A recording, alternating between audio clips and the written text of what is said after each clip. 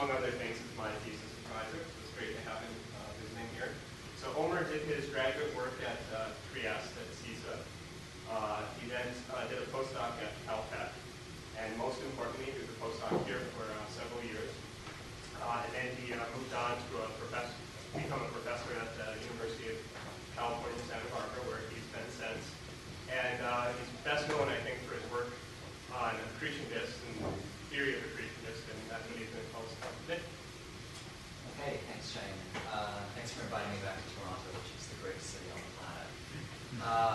I'm going to be telling you about some results of recent radiation MHD simulations that we've been doing of turbulence and accretion disks that's relevant to accretion onto compact objects like neutron stars and black holes. I think we finally addressed some decades-old questions in this field. I'm going to tell you about how the physics in these systems really work. Let me begin by just mentioning my collaborators here, in particular Shigenori Hirose, who's the numericist in this collaboration, so I'm going to be showing you the results of simulations, as I said, and he is the simulation guy. I do not do simulations myself, neither does Julian, neither do my students. We have the fun role of being the data analyst and extracting all the fun physics from these simulations, and he does all that hard work of actually running. Not that he doesn't think about his results as well, but we really owe a lot to him. His productivity has dropped a little bit because of recent events. He's working in Japan right now, but he is in fact okay. I'm going to be, so as I said, I'm going to be telling you about how we've addressed some decades-old problems in accretion disk theory. So I'm going to briefly go through that, the classical theory of how accretion disks are supposed to work, especially around black holes, and then I'm going to tell you about what we've learned. And then if there's time, I forgot about the 10-minute delay in the start time, I will tell you about some observational implications. So I'm sorry, Martin, if I can't get that far. I know about the last, that's fine. Okay. Okay, so let's begin with, this was a theory that was developed right at the start of the X-ray astronomy. Most packet theory paper. I'll get to that. And the idea is that there's a disk of material that's in orbit around a black hole. It's very geometrically thin, and material, through some form of internal stresses, works its way down, spiraling down toward the black hole until it reaches the innermost stable circuit orbit and then plunges into the black hole. These stresses transport angular momentum outwards between fluid elements, and that causes material to lose rotational support and slowly drift inward. And it's these stresses that are the heart of the way these things work, and you need to understand what these stresses are in order to make progress.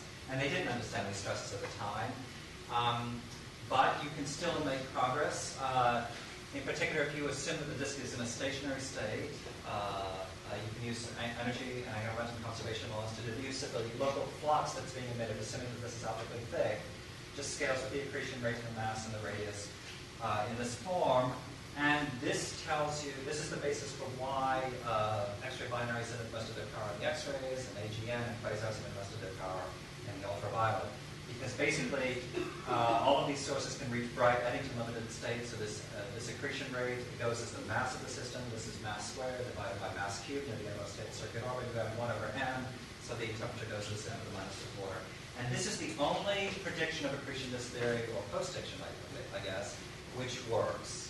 Okay, accretion disk theory basically has not accomplished anything in a predictive fashion since that time, I would argue. Well, what about the disk black body stuff? If you don't put any opacities, real opacities in there, yes, you're fine. If you assume it's really a black body and don't do any stellar atmosphere modeling, is that fair, Shane? It could be, yeah. And in the X-ray binaries too. Okay, so let's try and develop it a little bit more. If you want to try and think about variability or disk spectra in detail or anything like that, you have to develop the model a little further. And the way this is done is that you divide the disk up into annuli, and you build stellar interior and stellar atmosphere models at every single annulus. And you assume that there's a vertical hydrostatic equilibrium between the tidal gravitational field of the black hole and thermal pressure, radiation pressure, gas pressure. And you assume that there's some form of heat released, so the equivalent to nuclear reactions in stars, which is physics that we understand. In this case, it's turbulent dissipation, which is physics that we did not understand at that time. And so you must assume some spatial distribution of turbulent dissipation, which comes out of nowhere. And then you have to assume some form of heat transport, which is typically assumed to be radiated diffusion, and so that photons diffuse outward and carry that heat away. And you build these models in that way. But to understand to really complete the model, you have to know the mass of each star. You have to know the run of surface mass density with radius. And the only way to do that is you have to connect this stress, which is doing all the angular momentum transport, to some thermodynamic variable. And this is the fundamental assumption of accretionist theory that was laid out by Shapiro and I nearly 40 years ago. And it basically boils down to this. I mean, they tried to make better arguments than this, but it boils down to this, that pressure has the dimensions of force per unit area, stress has the dimensions of force per unit area, so let's just connect them through some constant of nature called alpha, okay? And that allows you to construct models. And yes, it is one of the most cited papers of all time. I downloaded this from ADS a couple of days ago. So it's now up to 5,113 citations. I haven't tried to fit this with an exponential. I see that it's flattening off here, so that maybe it's maybe new physics is finally affecting this. This is why it's the most cited paper of all time, even though for its time in the 1970s it was really a classic paper. I mean, I would claim that there's been very little progress in understanding black hole accretion disk from the theoretical side since this paper was written. There's been a ton of progress on the observational side. So they're very deserving, but the reason why they have over 5,000 citations is really a reflection of the lack of progress in the field since then for 40 years. Okay? And so people are still, every time we invoke this assumption to build a model, we cite them. Okay? And this has serious problems, and it's always had serious problems when talking about black hole accretion. And this is the biggest one. So in high luminosity states where the inner parts of the accretion flow are actually radiation pressure dominated, you would take this assumption to mean that the stress is proportional to the radiation pressure. Well, or you would take the total thermal pressure, because that's surely the only reasonable thing to do. But when it's radiation pressure dominated, you end up with the fact that the disk models themselves are unstable.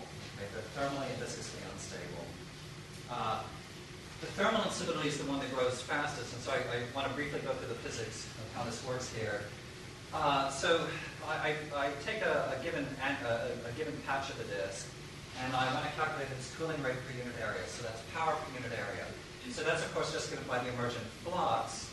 But if you assume that radiative diffusion is responsible for heat transport, that's equal to the mid-plane radiation energy density times the speed of light just divided by the optical depth. In the situations that we're considering, the opacity is electron scattering, so this is just a constant. So this whole thing is just proportional to the mid-plane temperature of the fourth power divided by the surface mass density. Okay? The surface mass density is constant on this thermal timescale, so it's actually irrelevant. It's this T to the fourth that's relevant, because you can't move mass around on this rapid thermal timescale. Now, the heating rate per unit area on this patch is, of course, the stress times the rate of strain. That gives a heating rate per unit volume times the thickness of the disk. The stress is proportional to T to the fourth if your radiation pressure dominated. And the scale height, the thickness of the disk, again, because your radiation pressure supported, the gravitational field, the tidal gravitational field varies linearly with height, so you're just balancing the gravitational acceleration with the flux. So the scale height is just directly proportional to the flux. So that's another T to the fourth over sigma. So that just gives me T to the 8 over sigma. So now if I imagine I perturbatively increase the temperature a little bit, then the heating rate is going to go way up compared to the cooling rate, and I have a thermal runaway. Okay, it's that simple. And so this leads to some phenomenology that, let me emphasize, has never been observed. And let me describe this phenomenology to you. So I can do a plot of the thermal equilibrium curve at a given radius in the disk by plotting effective temperature, or equivalently the accretion rate that's going through there, as a function of surface mass density at that particular radius. And the thermal equilibrium curve looks something like this. This is a gas pressure dominated branch, unstable, and then as I increase the temperature, it eventually becomes radiation pressure dominated. And then more recently, people have included the effects of radial advection and have gotten this branch called the sun disk branch. This is thermal equilibrium. To the left of this curve, the heating rate is less than the cooling rate. To the right of this curve, the heating rate is greater than the cooling rate. So I imagine I perturbatively increase the temperature here at fixed surface mass density, because I'm doing this on a relative thermal time, while the heating rate is less than the cooling rate, so it drops back down. If I do that here, the heating rate is greater than the cooling rate, so I run away. So this is unstable, this is stable, this is stable. I should be using this. Okay, so now imagine that I have an accretion rate that is fixed by some external supply. It happens to try and fix this annulus in this unstable branch. And I start out here. Well, the accretion disk down here can't process the mass that it's being fed, because the accretion rate down here is much, much less than what it's being fed at. So the surface mass density increases and increases on a long, what's called a viscous time scale, until it reaches this point, and it has no choice but to go up here. And so it gets a lot brighter. But now it's processing mass at a greater rate than it's being fed, so its surface mass density drops, it reaches this point, it falls back down. So you get a series of outbursts in this disk, and you don't see that in X-ray binaries, in the inner parts, which are radiation pressure dominated. You do see outbursts that are thought to be due to a similar sort of S-curve behavior that's associated with a hydrogen ionization, considerably not due to radiation pressure support, that drives soft X-ray transients.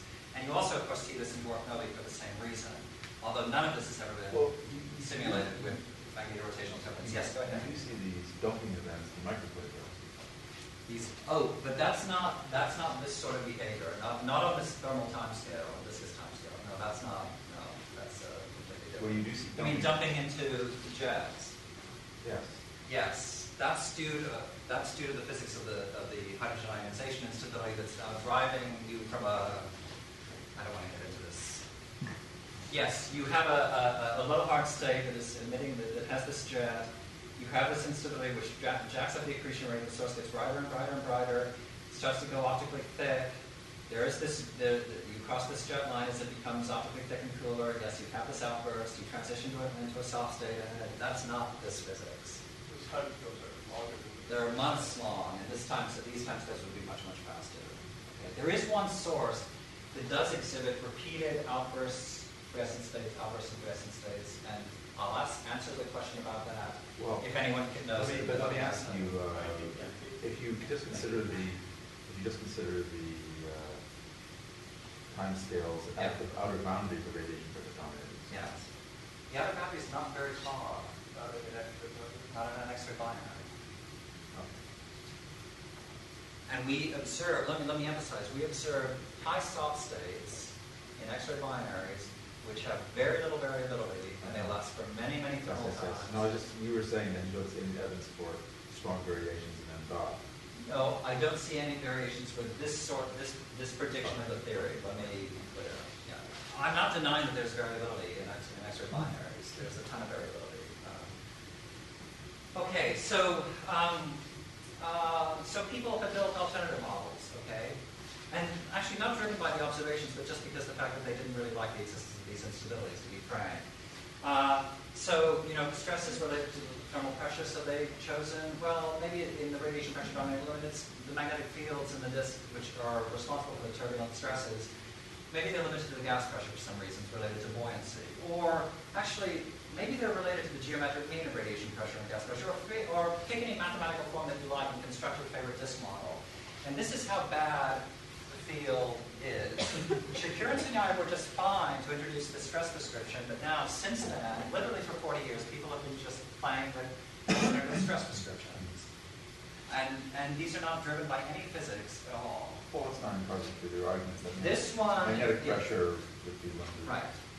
So Sakamoto and Cordy, I will give them a little bit of credit for that, but that's it. Yes. And this turns out to be incorrect, this one, so I'll show you later. Okay.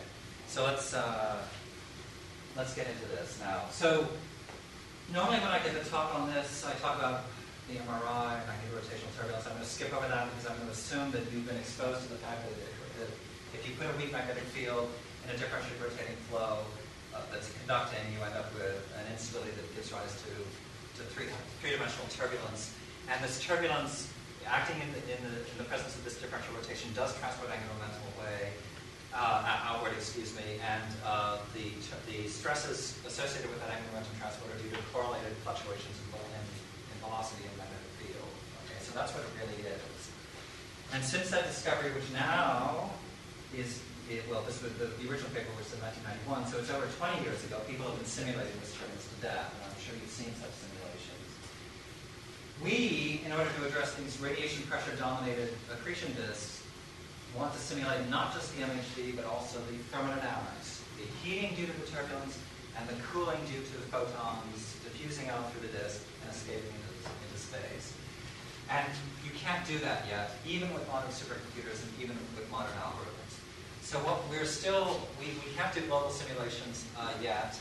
So what we are forced to do is consider a little box that's sitting at some radius in the disk that is co-rotating with the background flow, round and round and round.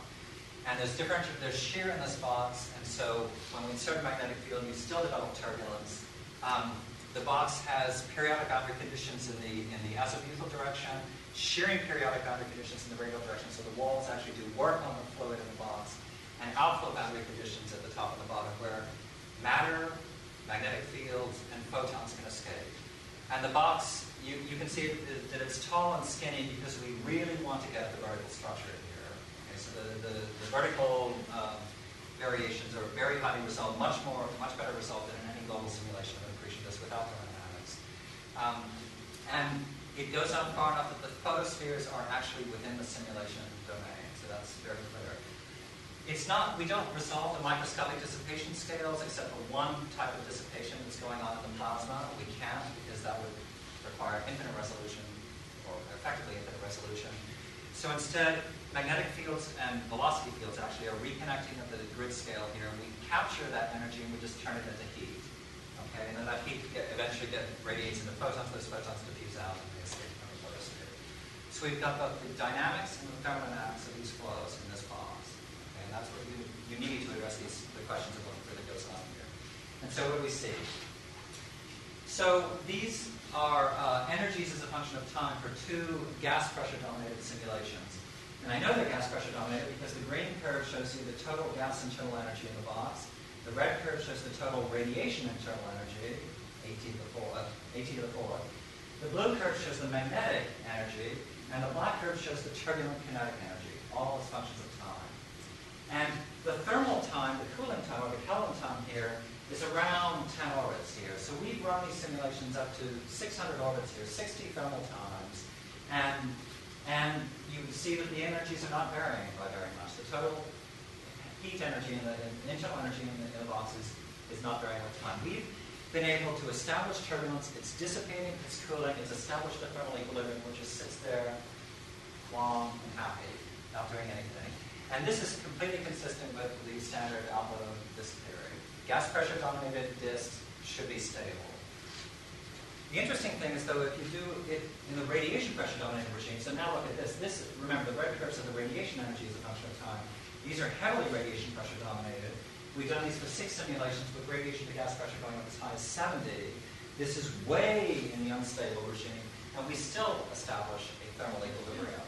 Albeit with long time scale fluctuations, but still it's basically in equilibrium. So they are thermally stable. And Chris, let me point out to you something. So remember, the green curve is the gas internal energy. Yes. So here, the magnetic energy clearly exceeds the gas internal energy. By a tad. And we've now gone up to P-rad over P-gas of 200. Now even the turbulent kinetic energies are exceeding the gas internal energies. The gas internal energy is completely irrelevant. It's not limiting anything in the simulations. Okay.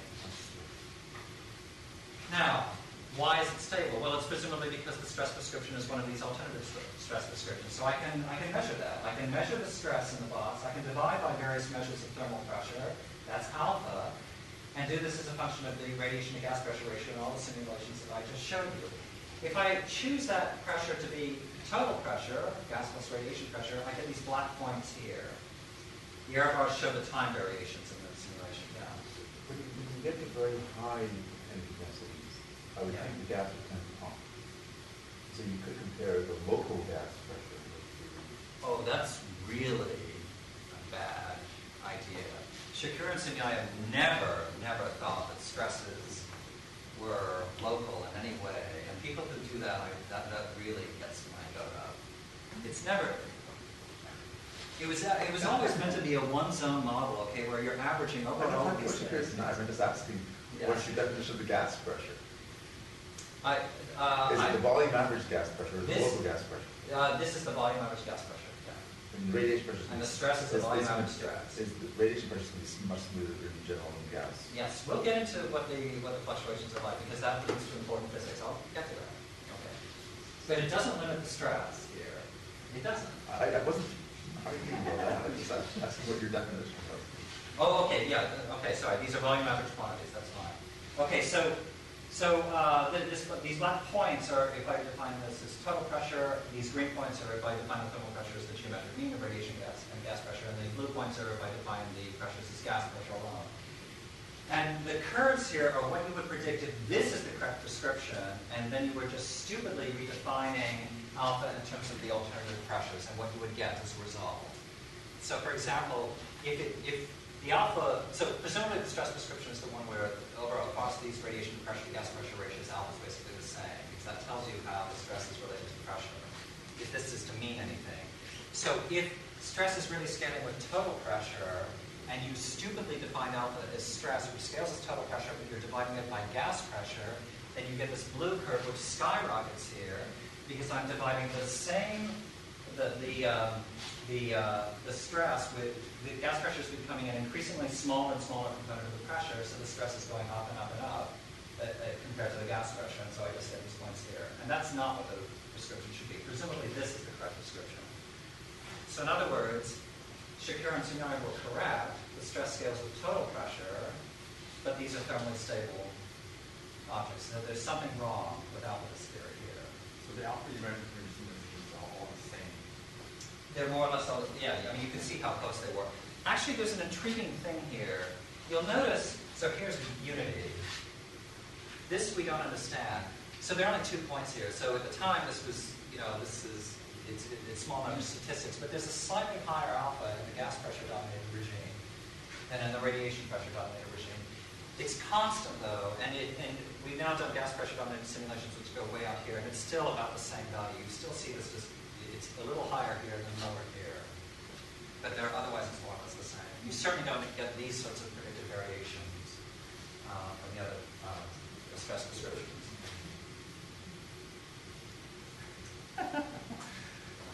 Okay, so why is this? And the answer is so obvious in retrospect that someone should have been able to figure this out without looking at simulations. So what I'm doing here is I'm showing you a cross-correlation between the time series of energy fluctuations in the turbulence as a function of lag. So it's a cross-correlation between various energies and magnetic energy, and this lag is with respect to magnetic energy fluctuation. So let's look at the black curve. This is the turbulent kinetic energy cross-correlated with the turbulent magnetic energy, and you can see that it's highly correlated, around 85%, with zero lag. And that's easily understood because the turbulence consists of both magnetic fluctuations and kinetic energy fluctuations. They're one and the same. So, of course, they're highly correlated with zero lag. They are together in turbulence. That's what magnetorotational turbulence is. But if I do the same thing with the thermal energies, radiation energy and gas internal energy, again you see a high correlation, 75%. Okay? But the peak is delayed with respect to the magnetic energy by about 5 to 15 orbits. And that turns out to be comparable to the thermal time within this particular simulation. And that also makes sense. Because where are these fluctuations coming from? They're coming from heating. And what's producing that heating? It's turbulent dissipation. So the turbulence is fluctuating around. It's producing heating.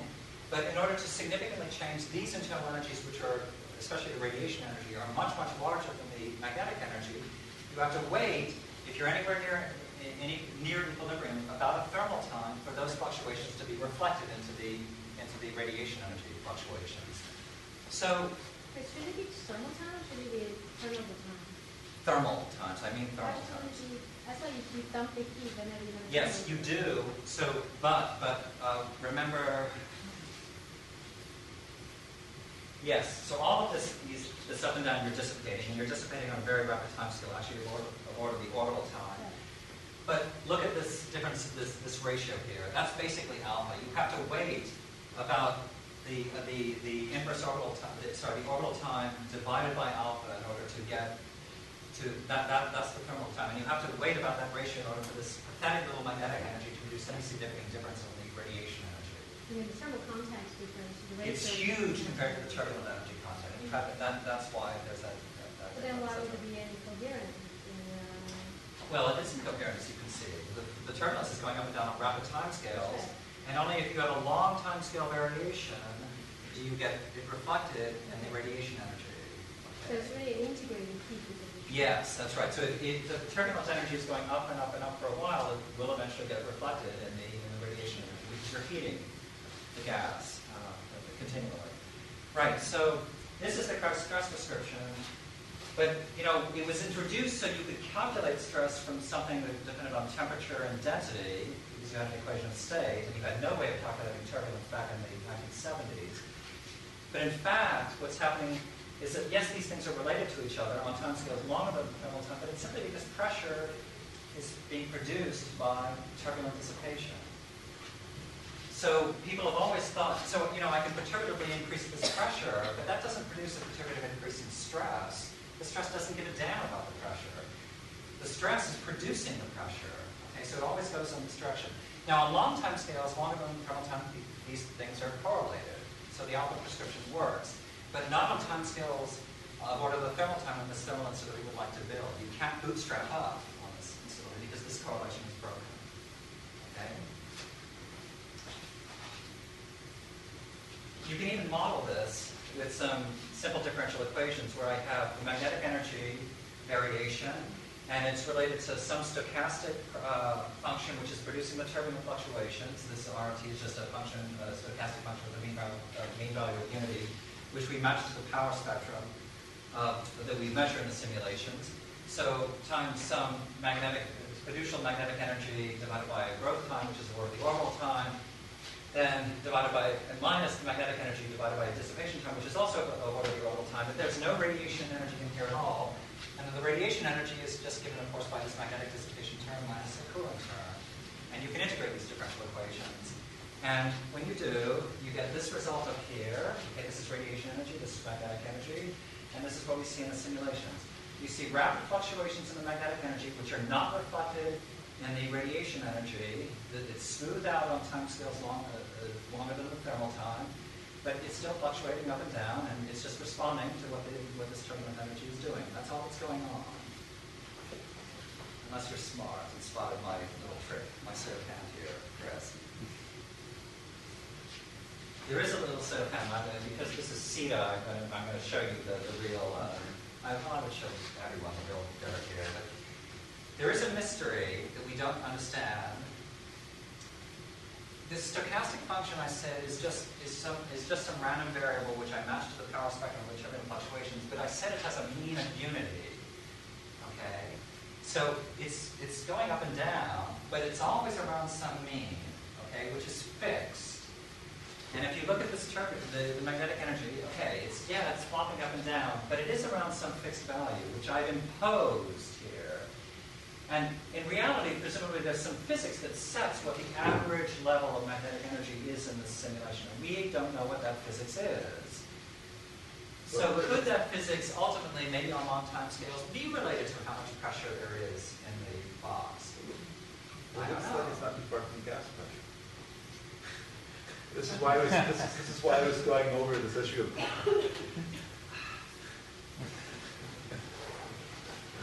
This is because it's only P rad over P gas of 70. Now that we're up to 200, I'll show you. It just gets larger and larger and larger. The gas pressure is irrelevant. But the gas pressure, I mean, you check the local gas pressure, though. Yes, you'll see it. Okay. I'm determined to convince you, Chris. So you're my. Let's see if I can. Okay, so this is interesting, right? Because now I can plot this S curve that I showed you before. So this is now vertically integrated stress, which is equivalent to effective temperature, or equivalent to effective accretion rate, as a function of surface mass density, the same curve that I showed you before. Here are the gas-dominated simulations. Now I've included this extra one. And this is the prediction of the alpha model. They're spot on, okay, for a fixed value of alpha.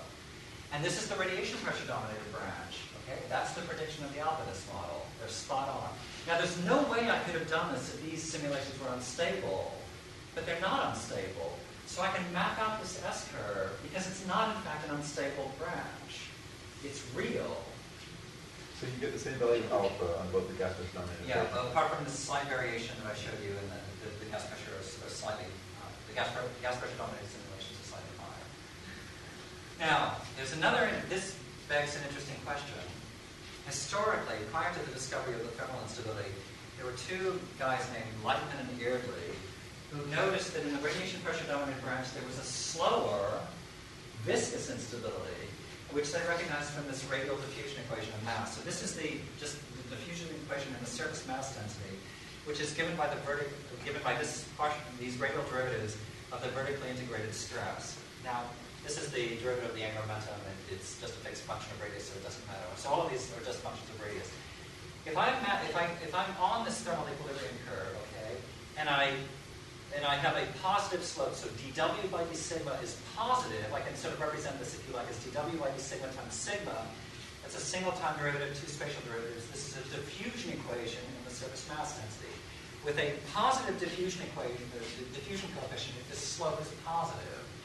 So if I have a fluctuation in surface mass density and an enhancement in surface mass density, it just diffuses away.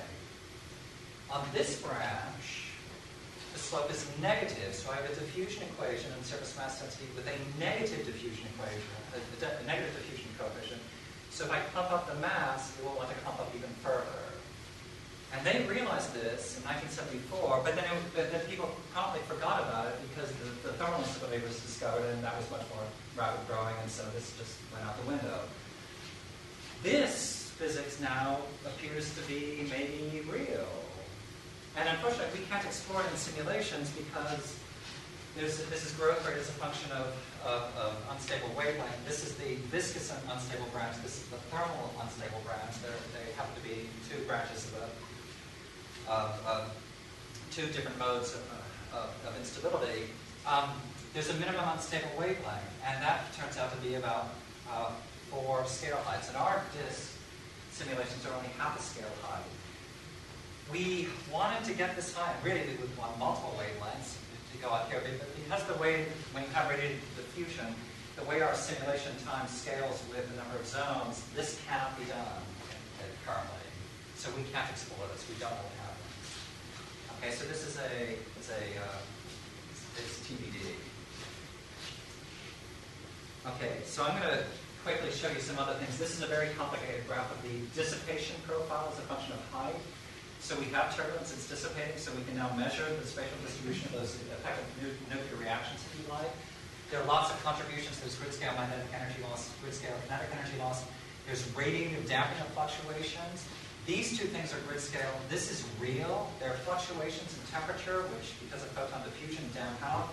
This dissipation mechanism amounts to some tens of % of the total dissipation in the box. So we are physically capturing, with real physics, not mocking it up, some tens of % of the total dissipation going on in the box. Okay? But notice this. It's these dissipation profiles peak at about a scale height off the midplane. And out here, at 4 scale heights, well above the photospheres, which are out here, there's negligible dissipation. Okay? So these accretion disks have no local X-ray coronae that are energetically significant. There are magnetic fields up there, but they're just energetically they're just completely irrelevant. So I claim that this is a victory because in the high stop state of many X-ray binaries, there's no significant hard X-ray emission. Okay? And if every accretion disk did this, had a powerful corona, that would not happen. But there aren't any locally generated corona here. This is a match to the high stop state. Yes. There is some 10% in the high stop. Total? Yeah. Even in the extreme high stop state, CX3? Maybe there's 5%. Okay, that's more than we're getting here. Okay. Okay. How is that dissipation transported outwards? It is indeed transported outwards by radiative diffusion, so this is various energy fluxes as a function of height. So diffusion dominates. Well, it dominates until you get to very high levels of radiation pressure support, And then there's this other transport mechanism, which we're calling radiation advection. It's the total radiation energy density times the vertical velocity horizontally averaged at every height. And it's now becoming comparable to radiative diffusion. Okay, So it what's means the- that there's something continuously flowing out. There's something flowing out on average. There's no mass loss there, so it must form some sort of circulation pattern. So I really shouldn't be calling this advection, Martin. I should be calling it convection, right? Except that when you look at the profile of what we call the bronchoalveolar frequencies, or the entropy profile, if you like, these are very, very stably stratified systems. Okay? Even when you include magnetic effects, so Parker instability criteria, in the midplane regions, these are very stably stratified. In the surface layers, they're magnetically unstable, and you have evidence of Parker instabilities going like crazy in the surface layers. But in these regions where radiation advection is important, it's completely stably stratified, so it ain't convection. So there's something else going on. And, okay, so now, Chris, I'm going to show you some of the 3D structure. Forgive me, I'm not a simulator, so I don't make good movies, but these are the movies that I've made myself, so they're pretty pathetic. They're not really beautiful, but they show the physics, nevertheless. When you actually do the Yeah. broadcast, Yes. so is the condition electricity actually good condition? Because if you have a very predominant thermal is very rapid. And indeed, it is pretty rapid here, that's true. So let me show you that. So this is the standard adiabatic front. This is the adiabatic front including magnetic effects. And this thing is exactly what you said. This is the front taking into account rapid radiative. If the diffusion was infinitely rapid, Right. this would be the front. It turns out that you transition on the scales of interest between rapid radiative diffusion and effectively slow radiative diffusion at about here. Right. So inside of that, it's slow diffusion. Outside of that, it's rapid diffusion. Even in here, though, even if the diffusion was infinitely rapid, the front the spread of the front is positive. You are stable stratified. And the reason is simple. When you when the diffusion is rapid, basically you lose all the buoyancy in the fluid. It's neutrally buoyant. And so what's driving buoyancy here is actually outward magnetic pressure gradients. And it turns out that the magnetic pressure increases outward here and then decreases. So right where you see this change, that's the peak in the magnetic pressure. So you're stably stratified magnetically. And neutrally if there were no magnetic fields at all. Sorry. So I'm going to start. There's something crazy going on, and you have to look at the three-dimensional structure within this. So this is a slice of the midplane. So this is azimuth radius here, and I'm showing you total pressure. And by total pressure, I mean gas plus radiation plus magnetic. They're all combined. And when you run a movie of this, you should easily see some phenomenon here. And these are just waves. They're shearing acoustic waves that basically transition from leading to trailing over and over and over again in the box, wrapping around themselves over and over again. And you can actually Fourier analyze this and see these individual shearing waves pop out easily. But all these are shearing waves, okay? And they're pretty strong here. This is responsible for a lot of the radiative damping that we see that we measure in the turbulence. This is the same movie, same midplane slice, but now I'm just showing you density, mass density. Okay, so I said that these were acoustic waves, so you should see these acoustic waves again. And do you see them? I'm hoping you can.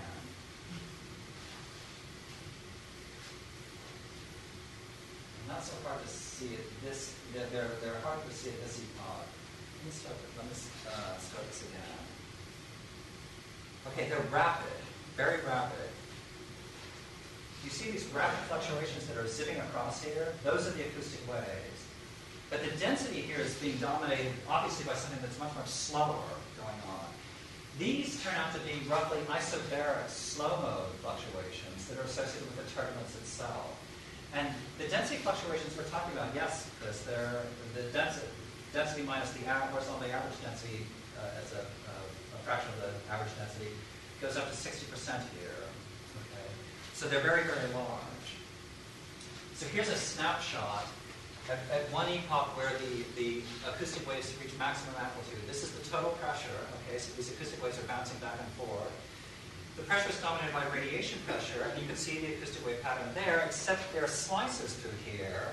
And that's because in localized regions, the magnetic pressure is gigantic, okay? Gigantic, so much so that the transverse horizontal magnetic forces are as large as horizontal radiation pressure forces. The magnetic field is dynamically important here.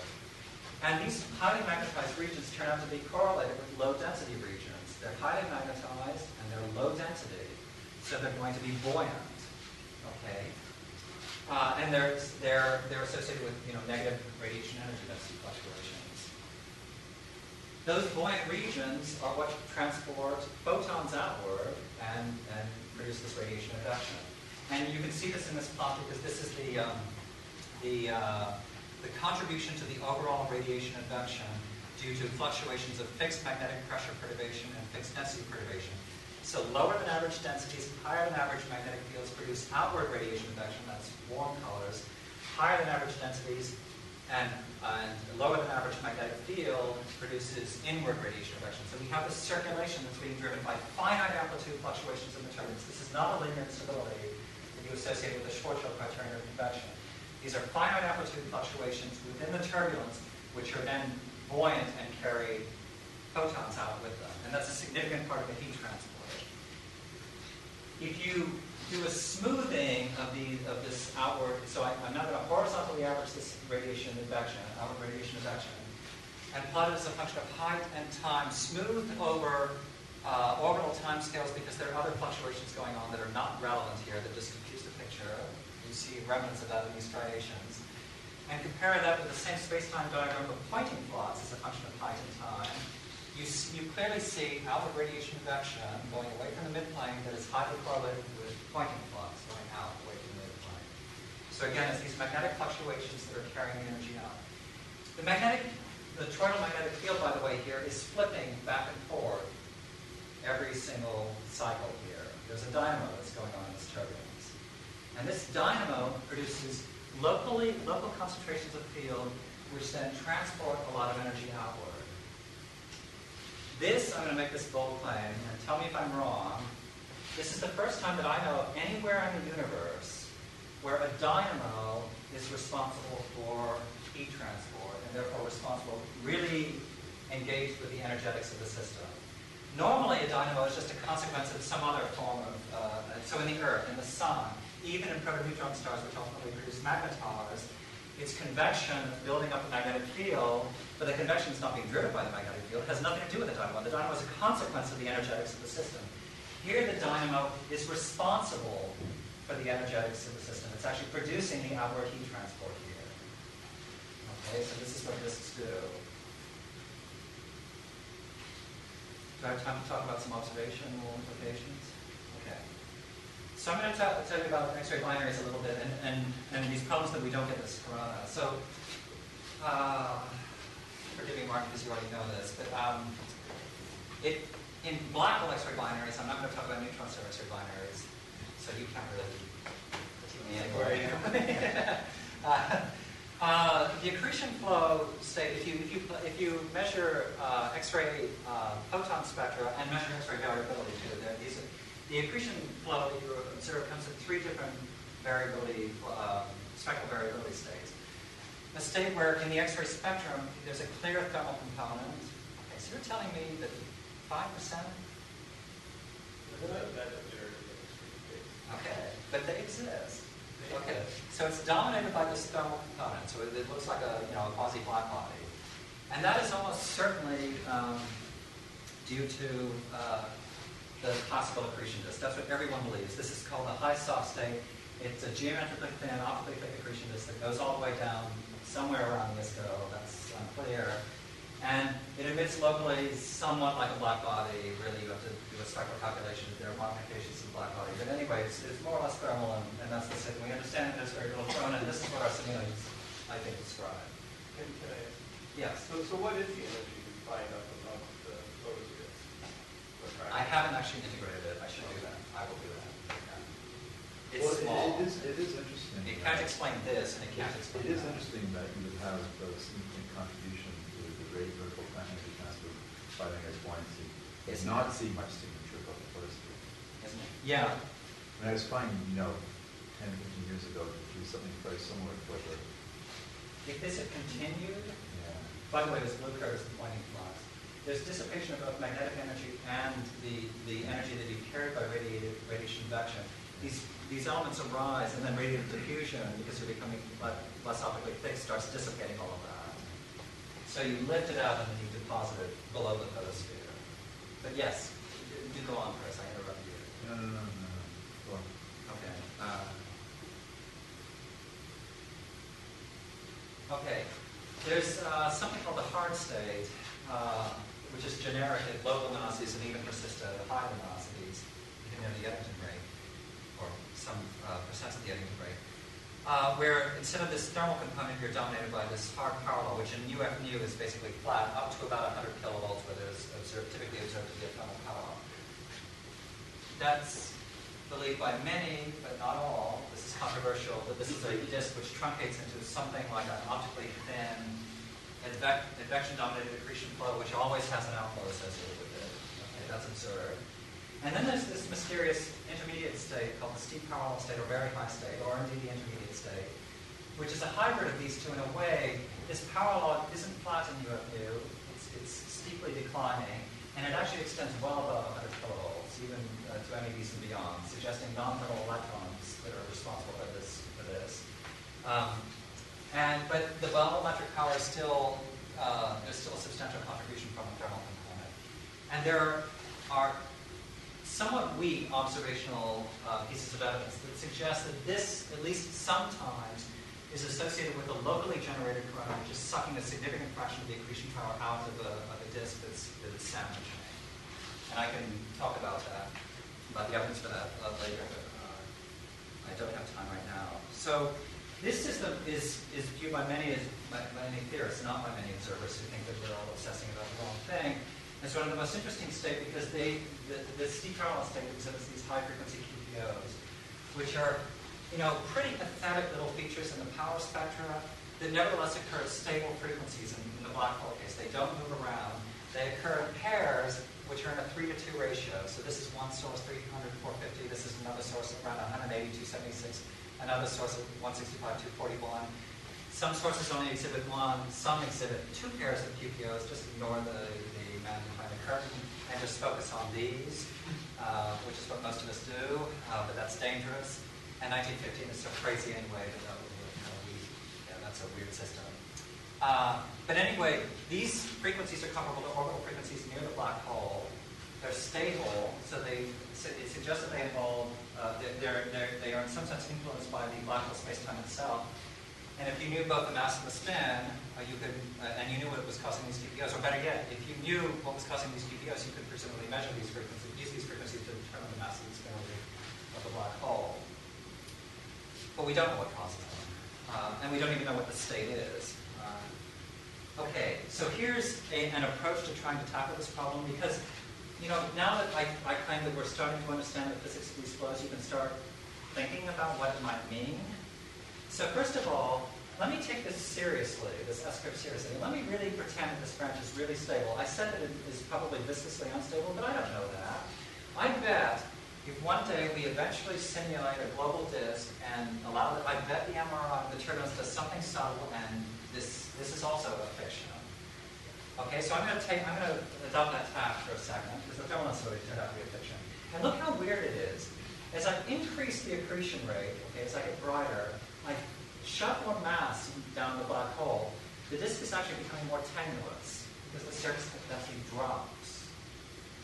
It also becomes more tenuous as you move inward in radius. Okay, so it's most tenuous nearest the black hole as I try and shovel more and more mass in. So take that seriously for a second. Remember I showed you these dissipation profiles? I get negligible energy out in the corona. But these dissipation profiles have peak near the midplane but off the midplane, and that's tied to the scale height. As I jack up the luminosity, jack up the accretion rate, that scale height increases, but at the same time, the disk is becoming more tenuous, so the photospheres move inward from here. So I'm imagining, as you jack up the luminosity, the photospheres are going to move inward, and then they're going to start getting more dissipation outside of the photospheres, and you're going to start producing a locally generated corona. And now the kicker is, and this is this is probably the most, this idea probably doesn't work, but I just want to point this out. This is a power spectrum of vertical velocity fluctuations as a function of height and frequency, okay, in one of our simulations. And you can see, and the power is being plotted on a logarithmic scale, so it goes over from 10 to the 3 to 10 to the 14. So this is 11 decades of range of power.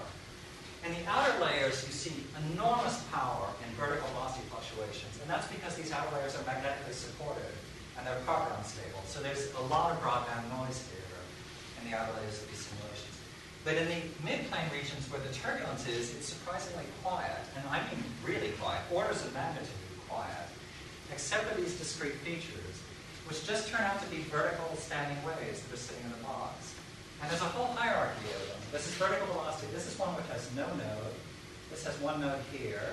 This has 2 nodes, 1, 2, 3 nodes, and then you can see it sort of gets blurry, but there's a whole hierarchy of nodes with just increasing numbers of nodes, which go up in frequency, of course. This mode with no node is literally bodily lifting the entire center of mass of the fluid up and down, and it's oscillating at the local vertical epicyclic frequency, which, because we're using Newtonian gravity, is degenerate with local frequency. This mode here is a breathing mode. It's going out, in, and then there are higher and higher order acoustic waves. And it just turns out, and I'll skip to the map here, the ratio of the frequencies of the breathing mode to the epicyclic mode is the square root of the adiabatic index of a radiation pressure dominated gas 4/3 plus 1, so it's the square root of 7/3, independent of the vertical structure of the medium, completely independent. So I could have the vertical structure completely wrong, and I would still have this frequency ratio. And the square root of 7/3 is 1.53. I just find this cute. It probably doesn't work, but so I'm suggesting that as you jack up the accretion rate here, this isn't the way X-ray binaries work. Actually, they go the other direction. But imagine jacking up the accretion rate.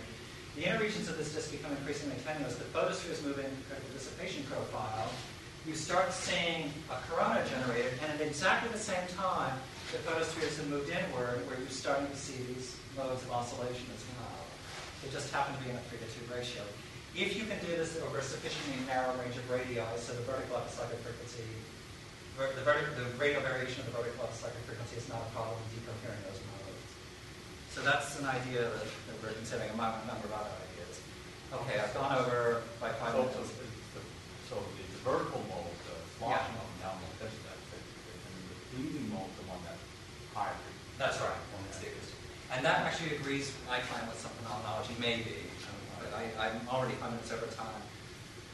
Our highest radiation pressure level simulation so far, we're starting to get a significant departure of gas temperature with radiation temperature. We're starting to see this coronal effect. The dissipation is happening.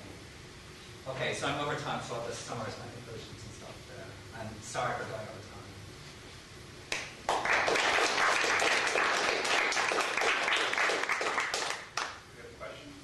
Well, these localized magnetic structures, Yes. so they're sitting inside regions of higher than average gas density, localized. But the gas is Inside them, it's lower than average. inside them, outside, it's higher than average. Right. That's What's right. the pressure balance across the transition from magnetic pressure? It's basically isobaric. So if you, Yeah. I haven't. So I have a lot of that. locally, the magnetic pressure and the gas pressure are comparable. No.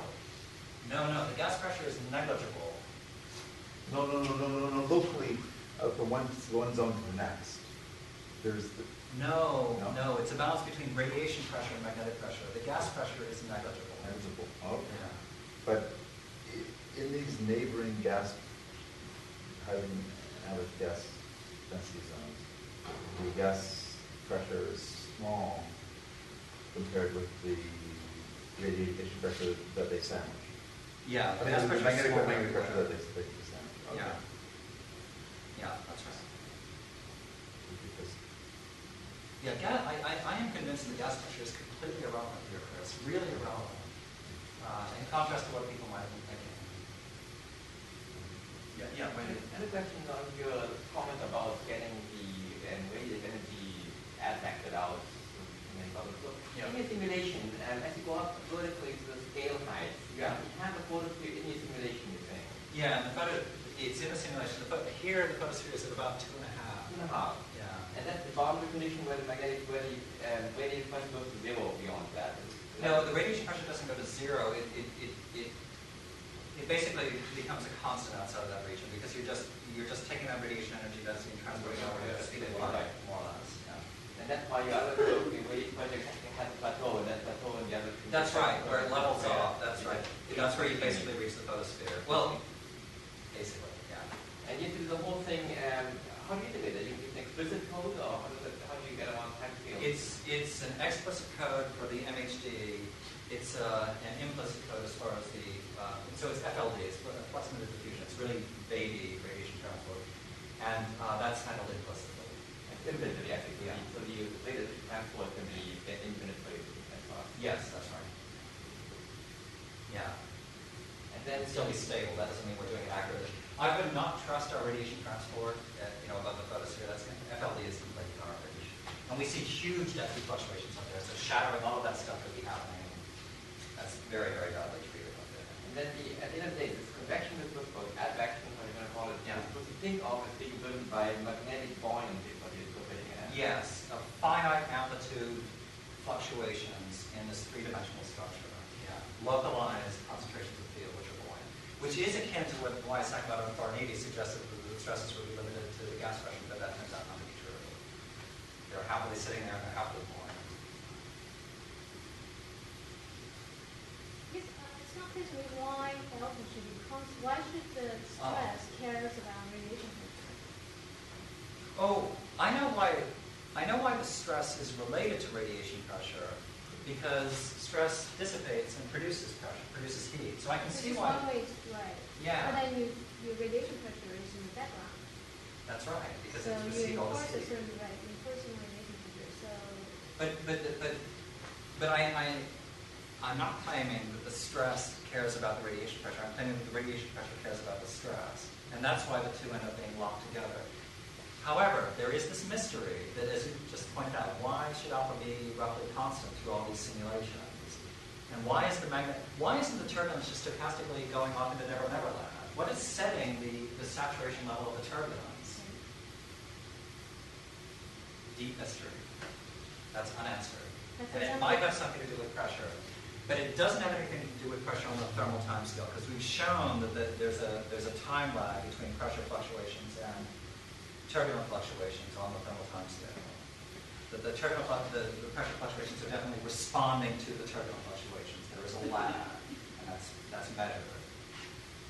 So on those short time scales, the turbulence really doesn't care about the pressure at all. the stress depends on, for example, the Reynolds stress depends on gas pressure. And No, the Reynolds stress depends on velocity fluctuation. stress, but they're limited. Well, you think they're limited by? So in our highest, again, gas pressure is irrelevant. Our highest level simulations right now have turbulent velocities which are supersonic with respect to the gas pressure. They're there. They're fine. They're subsonic with respect to the total sound speed, which is set by radiation pressure. They're supersonic with respect to the gas pressure. Perfectly fine. Yeah, believe it or not. Yeah. So most of the stress is provided by these regions of very high magnetic pressure. Yeah, it turns out that half the overall magnetic energy is basically in regions where the magnetic energy is more than twice the average magnetic energy, and sometimes as much as 10 times the average magnetic energy. So yeah, these aren't flux tubes, but they are dense concentrations of field that come and go. And so, and the tail to the magnetic pressure distribution is more extended than the tail to gas pressure distribution.